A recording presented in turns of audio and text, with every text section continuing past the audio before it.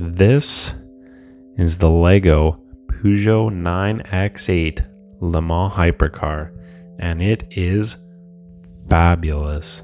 So let's check it out. Now, I realize I'm about 6 months late to this game. This thing's been out for a while, but I just need to tell more people about it, because if you don't already know, it's amazing.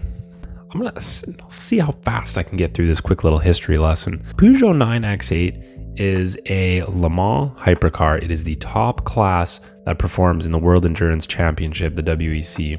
And the interesting thing about that class is they're very restrictive on power, but when it comes to aerodynamics, they're very open and each manufacturer can do whatever they want. And 99.99% of the time, that results in a car that looks very same-ish, looks like an LMP1. It's got a massive wing in the back. The Peugeot 9X8 was special. It had no rear wing. It had enough downforce, but it made it very uncompetitive. The drivers felt they didn't have confidence in the vehicle to push it to its limits, allegedly. Some people compared it to the Mercedes CLR. Here we go. Oh my God, the Mercedes.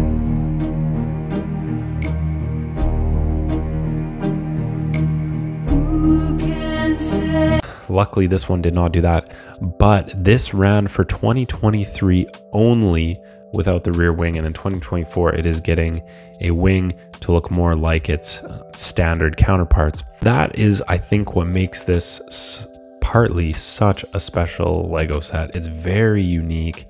It only happened for 1 year, and it's never coming back again the way that it was, and we got it in its most unique form, and I think that's really special. Build wise, for the first 2 bags, nothing too crazy happens. You're just building the chassis and drivetrain.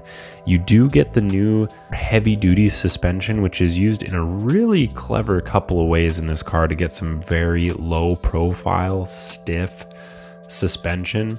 It's kind of like a pushrod style, but each side of the car is sharing basically half of the suspension. It's really interesting, actually, and I highly recommend at least checking it out. But once you move on to bags 3, 4, and 5, things start to get really interesting with the cabin in bag 3, and you're building that alongside these very cool butterfly opening doors. And then bags 4 and 5, you make some really interesting body work, and they get some really nice angles in here. I couldn't even capture it on camera. There's such a subtle angle to the rear, and it's absolutely incredible. Everything fits together seamlessly. The build of the front with the lights, the way they came together, everything is just absolutely magnificent. It's so good. Function wise, as I mentioned, it's got fully independent, very stiff suspension. It's very low profile. It looks very nice. It has steering via hand of God or steering wheel, which is kind of cool. You can remove the rear engine cover completely. I actually really like that it just comes off easily like that one. I don't think it has to be anything fancy. I think that works perfectly well. I like it a lot. You get to see the rear diff and the engine. You get to see the exhaust as well with the twin turbo. It's very nice. And as I mentioned, the doors open, and you can also open the front. And that's basically it. That is it for the functions, but I mean, what else do you really need? Maybe a little bit of like some active aero or something would have been cool, but I'm not even sure if the real car has that. So if not, I mean, it's fine. Now I'm gonna get rid of a couple of the negatives really quick because there aren't too many, but one thing, there is a lot of stickers in this set. I didn't realize looking at it. There's a ton of stickers. There is no printed parts. Everything with a pattern is a sticker, and there are a lot of patterns. Also on the box, you may have seen the headlights are glow in the dark, but the Lego glow in the dark bricks suck. So it's such a gimmick, and it like does not work at all. And I know what I mentioned about light kits in my last video, but I think if this had like a properly installed light kit, and there's so many places to hide wires in a car like this, it would look probably very, very good. But all the ones I saw had like neon underglow. Like, this isn't Too Fast, Too Furious. I just want headlights and taillights, and that's literally it. I don't want anything else. I don't need lime green under the whole car. Like, it's ridiculous. Anyway, I digress. But the good, as I said, the build was really nice, especially when you got towards the end. There's some really cool structures that come together. Everything functions as it should. I think it looks very faithful to the source material.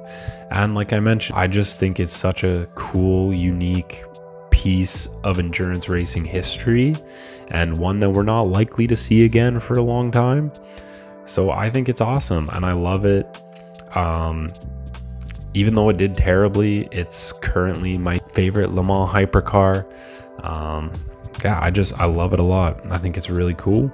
Lego did an awesome job designing the set. I'm so glad to have another 24-hour endurance car in a large scale. Speed Champions are great and all, but I like these so much more than I like the GT3 class, like the Porsche 911 RSR and that Ferrari sticker bomb nightmare thing that they got.